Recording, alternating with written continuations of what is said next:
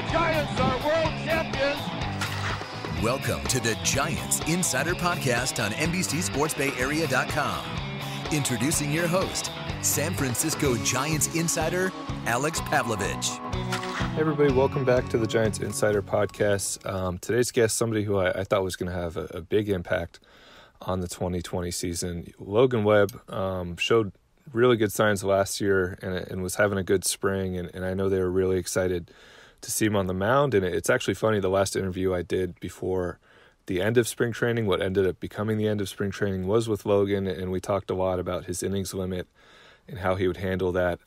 Never ended up posting that because the baseball world changed, and now we don't know what's going to happen. But if they do play a season, I think one slight benefit for the Giants is they don't really have to worry about that anymore, and they should throw him out there as one of their 5 starters and let him go and let him try to kind of earn that spot and make it his spot going forward. So we talked to Logan a little bit about that, but also what he's been up to and his beloved Raiders. He is a huge Raiders fan and was very excited about the NFL draft coming up. So hope you guys enjoy that conversation. 2 quick things before I get to the podcast. If you're looking for kind of unique content online, did a couple things this week. One, looking back at some of the worst trades in Giants history. We'll do the best at some point too, but the worst are sometimes more interesting and maybe bring back more memories for people. And then also wrote a story about how the Giants decide which players get bobbleheads. It's just a random question I've always had, and this feels like the time to do it. So if you have your own random questions you've always had about baseball or the Giants, send those over, and I'll do my best to get answers. And then also we have been airing, in addition to the re-airs of classic games, we've been airing simulated versions of this Giants season. Every Friday night we'll do that. There will be a 1-hour simulated game with Kruk and Kipe providing the commentary. They've had a lot of fun with it. And I mention this because Friday's pitcher is actually Logan Webb. And so you can watch that. And he had some fun with that too when he found out. So hope everybody enjoys the podcast. Stay safe, stay at home, and we'll talk to you next week. All right, Giants fans, Kelly Johnson, Alex Pavlovich with you, and we are joined by starting Giants pitcher Logan Webb, and of course, Rockland, California native. Logan, it is so good to see your face and hear your voice. I know we wish we were all talking about baseball and over at Oracle Park right now, and you guys are playing games, but I guess first off, how are you doing? How have you been spending this time? Good to see you guys too. I also wish we were seeing each other in person, but I'm doing good. Just staying home and kind of following these guidelines. It's a weird time right now, but trying to stay positive as much as I can, and like I said, just staying home and hanging out with a lot of family time. You're kind of small on my screen, but I see you grew a mustache, which I experimented with for a few days. Did not let Kelly see me, but you have a fiance. So my first question is, how did she react? She hates it. I mean, it's not a very good look, but I thought I'd give it a try when not seeing everybody. Exactly. Is this out of laziness, or is this like you really wanted to see how you would look with a mustache? I've never tried it. I'll get some stuff here, but I've never tried it before. So I just figured I'd try it out right now. This is the time to do it. What are you doing? You guys were right in the middle of spring training. What are you doing in terms of training? I know, in talking to coaches and talking to Gabe, that you guys are all on a plan. What kind of throwing plan are you on right now? So we have, we're able to talk to, Bailey and everybody, and they kind of have a throwing program set up for, relievers, what they want to do, and starters, what they want to do. So we actually have an app, which is really cool. So we can, download what we threw that day, if we threw off the mound, if we did weight training that day or just conditioning or core or whatever. So just keeping up with that and, talking to them on FaceTime or on just calls or whatever, just staying with that. And there's actually a guy with the Pirates who's from my high school. So we play catch right across the street at the park right there. So it's been nice to have him to be able to throw with and, just staying up on that. Emotionally, I guess, how disappointing is this for you, just knowing – listen, you figured to be part of the rotation. Obviously, everyone was talking about innings limits and whether, they would manage that this season. Obviously, it's going to be a shortened season, whatever it is, if it happens. So innings limits, not necessarily an issue.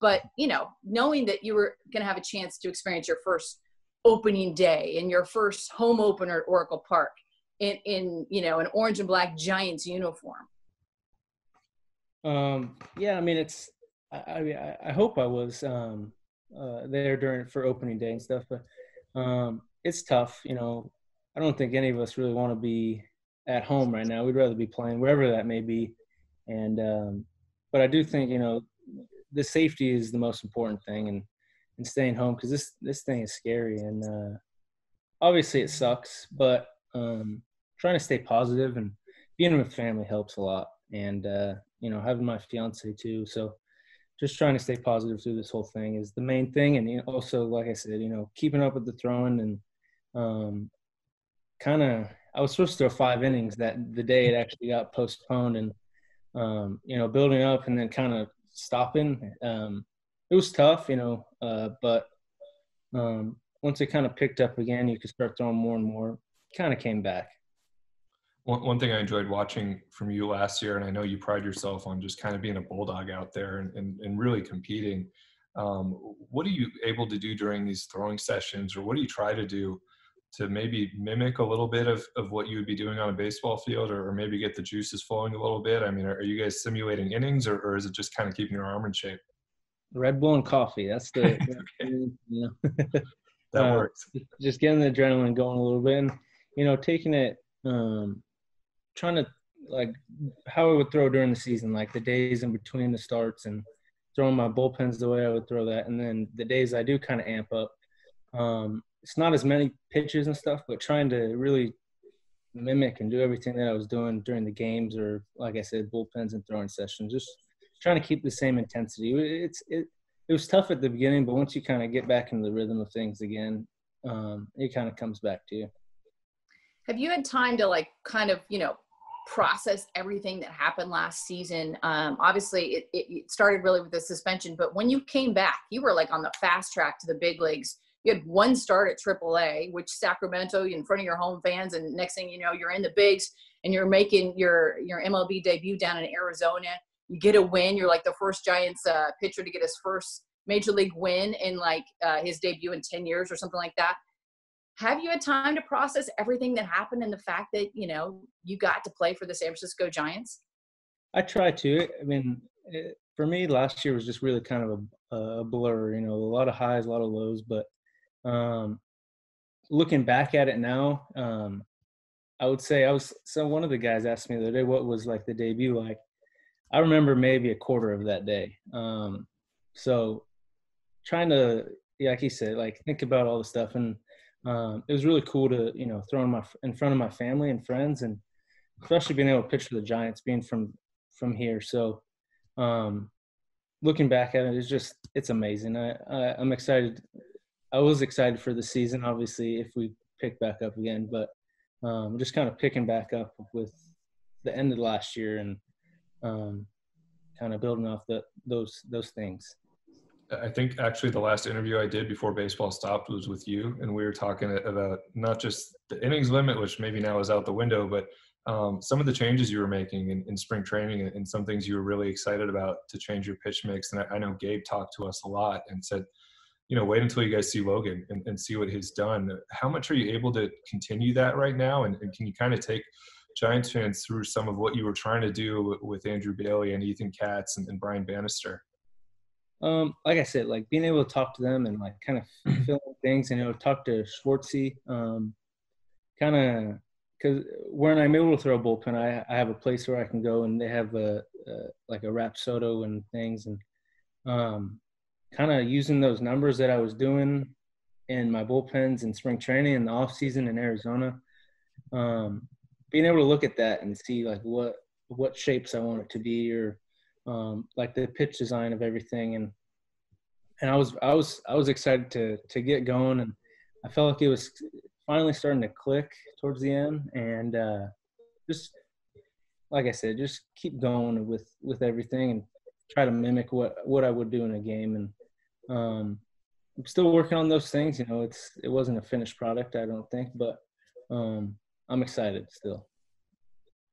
Obviously, there were still a lot up in the air. Tyler Beatty, his injury did kind of make things maybe a little bit more, I don't know, clearer for that 5th spot that, you had a chance to claim. Do you feel like you did enough to show the coaches and Gabe Kapler that, you know, you're ready to claim that 5th spot in the rotation?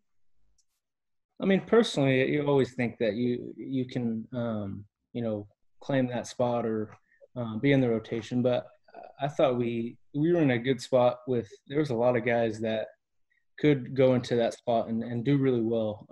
You know, Cahill, Tyson Ross, D-Rod, Suarez. You know, I just thought we had a lot of, you know, good arms that could fight for that spot. So I think going into that I think it was last week and a half, you know, there was a lot of excitement. I think everyone likes it. I know me personally, I like to compete. So I thought it would have brought the best out of everybody. And like I said, I was just excited to get going, you know, wherever that I might have started. I think everyone was kind of excited to get going because we got a lot of good arms, a lot of good hitters, and we were excited to get going. You talk about competing with, is there one batter last year or one opponent that you look back on and just go like, that was kind of cool that I got to face that guy, or just a memorable kind of showdown with somebody or strikeout, or whether it was one you won or lost, one that you look back on in the offseason and went, man, I'm pretty young and I just did that in the big leagues? I think the big one for me was when I faced Adam Jones, that first game. You know, growing up watching him, he was awesome. He still is awesome. And I think that was the big one. There was a couple times where I faced, you know, Bellinger or like JD Martinez. You have to just kind of take a breath and kind of be like, this is cool, you know.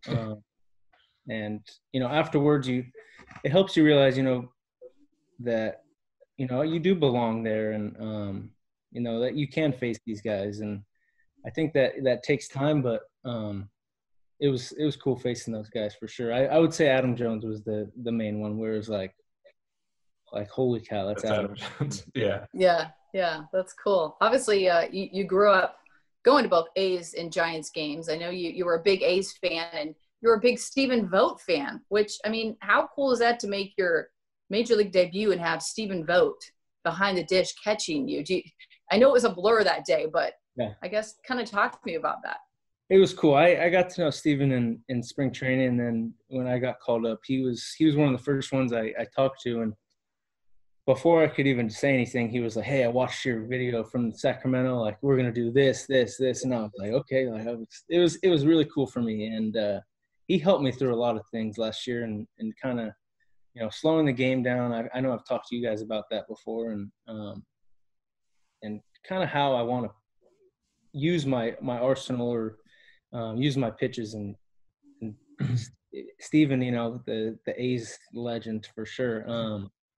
It was really cool.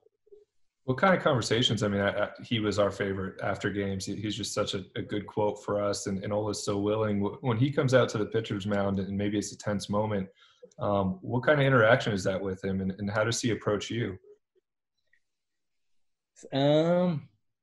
He kind of, you know, he's a super competitive guy, and I think it's more like come on, you can do this, let's go, we got this, bear down, that sort of thing. And Longo was good at that too. He would always, I don't know if you watched you guys obviously watched the games, but he would come in from third base and he'd be like, all right, come on, you got to get this guy right now. And having those two guys, the veteran guys, talk to you and come and say, kind of, you know, it's kind of just like a pat on the butt and saying, come on, you can do this, let's go. And but Steven was definitely more intense, like, all right, come on, bear down, that sort of thing. And that was good for me, cool for me. I know we all believe in Vogt. We believe in Vogt. He was so much fun. We're all sad that he's gone. When you look back, I guess, give me some. I was surprised that Stephen Vogt was your favorite just because you're a pitcher, and I guess I assumed you would pick a pitcher as a favorite player. But give me some of your other favorite A's and maybe some of your favorite Giants, even though you were a little bit more a green and gold guy. When I was younger, it was, I mean, I think it's everybody's favorite was Barry Bonds, and you know, trying to emulate his swing was everybody's favorite thing to do. But pitching wise, I would say when the A's had, you know, Mark Mulder, Barry Zito, Tim Hudson, those guys I like to watch and kind of follow for sure. Yeah, you have behind you, it looks like you have a sports bar of Raiders memorabilia, and I know that is your true passion. The draft is coming up in a week. How excited are you for that? And how much are you paying attention? And what do you want? What do you want the Raiders to do in a week? I think I'm just more excited to have something like live. That's like my, I'm always pretty excited to watch the draft and, see what the Raiders do. Sometimes it breaks your heart. Sometimes, it's happy. I don't know. I'm not an expert on anything. But I definitely do think they're going to go for a wide receiver. I don't know who or when but wide receiver and then a lot of defense. They need some defense for sure. Yeah, this draft is stacked with talent at wide receiver. They do have 2 first-round picks because of that Khalil Mack trade a couple of seasons ago that killed everybody. I'm sure you were alongside the other fans and hating to see him go. I know I certainly did. So they have the 12th and the 19th overall pick. And I know you recently tweeted out some support for Derek Carr because there's been all this talk about them even going after a quarterback in the draft. Guess what are your thoughts on all that? I mean, I tweeted that out. I think people kind of might have taken that the wrong way. I was more saying it like, I think he's going to come back to his like when he was the MVP type player in 2016. He's still amazing, like watching him the last couple of years, it's really cool. And you can tell he's a really good guy too. So rooting for him I've always rooted for him. I got his jersey. I got a Khalil Mack jersey too. But I don't know. I think it's, part of being an athlete. And even when that came out, all the Raiders fans started jumping on me saying, getting all pissed off. But I believe in him. And, as a fan, he's fun to watch, I think. Yeah. You were a great quarterback in high school. So you got to stick with your QBs, right? I wouldn't say great. I was a decent quarterback. But, yeah. I definitely – watching quarterbacks is like my favorite thing to do. Yeah, I grew up here and I have a lot of friends who are Raiders fans who are right now trying to decide what they're going to do this fall, assuming there is football, and how they're going to handle that, and whether they want to fly to Las Vegas at times, whether they want to pick a new team. Have you decided yet what you're going to do? It looks, from judging the background behind you, I mean, you're sticking with them, I think. I'm going to stick with them, especially if I'm in Arizona. That's a quick 3-4 hour drive. So definitely go to some games, and I'll always be a Raiders fan for sure. So what was your highlight of last season? What do you think? Do you have a moment where you're just like, I don't know, I've arrived moment or a highlight, or I don't know? I would say there were 2 really cool moments. One was pitching in Fenway. I thought that was really cool. And I pitched, I think, the first game, but I forgot to sign the wall, and I was so mad about it. And but I forgot to do that. But it was really cool. There's these sayings that I say when you're on the mound or your debut, don't look up. And when I was pitching at Fenway, I got on the mound. First thing I did was looked up, and it said, "Welcome to Fenway Park," and that was kind of like, that was really cool for me. And then obviously the ceremony for Bochy's last game was pretty cool for me to see. Yeah. That's the Yastrzemski game that you pitched where you hit a home run. Yeah, that was one of the cool moments. That was an awesome moment. You kind of just, those are just baseball moments where you kind of just got to take it in. Like it was amazing.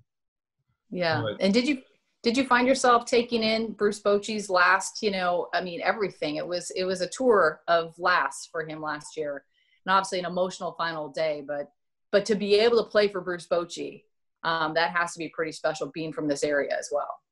It was awesome. It was really cool for me when he got up and talked, and it was also really cool when all the players were walking out from center field, like all the old guys. You just tell how much he meant to all the guys, and I felt like I played for him for 3 years, and I was only there for a month, and it was really cool. And being able to win that last road game too in Atlanta was a pretty special moment for me as well. I have one more baseball question for you, and it's kind of random, but I've been thinking a lot about just, day to day what we're missing about baseball. And I'm curious, as a player, what's the one thing that you really miss right now that maybe is not an obvious thing? I mean, it's maybe not being on the mound or being with teammates, but just something about being in the big leagues that you really miss right now and wish you could get back to? Like my first thing, like you said, the obvious one. I miss being around the guys a lot. But shoot, maybe the chef. I mean, I miss the food. They got good food, but yeah, I would say my main thing is the teammates. I miss being around the guys every day. They become like your family because you're with them for 8 hours a day, and you create bonds, and I miss those guys for sure. Yeah. Your chef takes good care of you. I know he does a good job. Hey, if there is one player, past or present, that you could face and pitch against and like challenge yourself with, who would it be?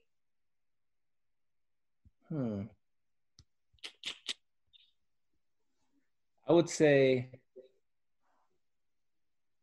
honestly, Barry Bonds is one that I'd like to face. I wouldn't like facing him after I faced him because what he could do, but I would say him or like Ted Williams. He's the guy you hear about, like saying a lot of people say he's the best player of all time, and he, watching his swing and everything, it's crazy how they used to swing, but it's cool. That would be awesome to face him for sure. All right, Logan, we really appreciate you taking time, and stay safe, stay healthy, and we look forward to hopefully having a season at some point. Definitely. You guys as well. Happy to be on here. Good luck with the draft next week. Yeah, good luck. It is out of here in the center field, and this game is over. Got him. And that's a perfect game. Swing and a miss. The Giants are world champions. The Giants Insider Podcast on CSNBayArea.com.